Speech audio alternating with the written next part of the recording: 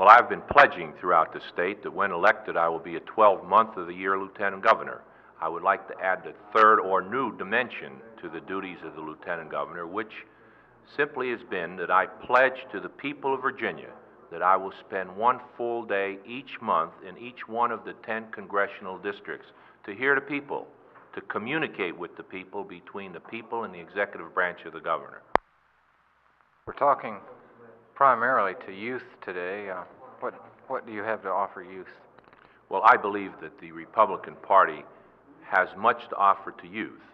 I believe the Republican Party is the salvation of the free enterprise system in this Commonwealth.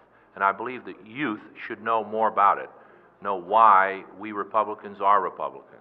And I think that the Republicans have demonstrated that there is room for the youth to be within the party.